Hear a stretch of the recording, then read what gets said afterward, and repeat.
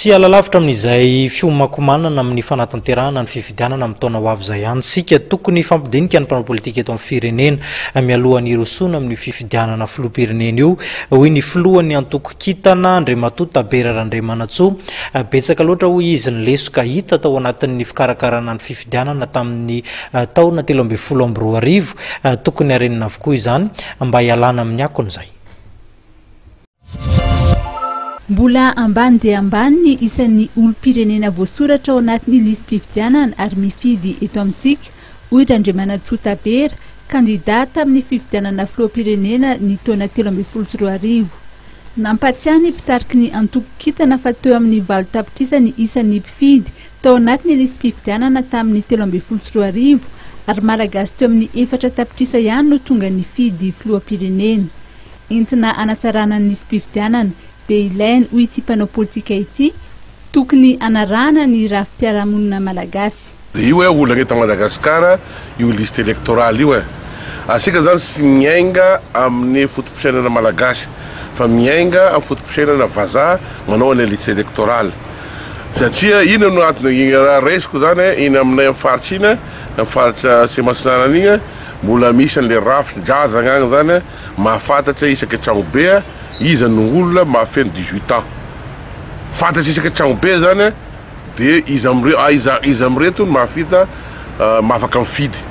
tokony reny zany rafin-drazana reny partoera Madagasikara misy an'izany misy an'le tangalamena misy an'le olobe reny mahafantatra zany isaka fianakaviana iza no afaka ifidy miainga avy amin'ireny zany no andrafetana ny liste électorale mahamenatra andrasika anefa amin'ny 22 millions ny électeurs asika aty amin'ny 8 millions 10 millions ary rehefa lasagna mifidy aty amin'ny 4 millions fotsiny zany gn'olo mandeha mifidy ino gn'antony tokony alohan'ireny zany tokony misy opération de carte d'identité misy manao an'le tribunal manao an'le jugement satria be dia be ny teraka sisy manana copie dia iren'oloreny ve dia hoahilika ka iaho moa dia nahita ny intervention ny président Senigna izay nangay tokoa ny sosikevitra avy taty mpanao politika société civile agnovana ny code électoral io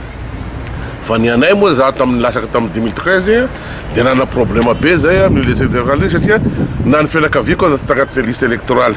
Nambaran'ny Tabera Randriamanantsoa ihany koa fa ilaina ny isin'ny fifampidiniana eo amin'ny mpanao politika mialohan'ny hirosoana amin'ny fifidianana.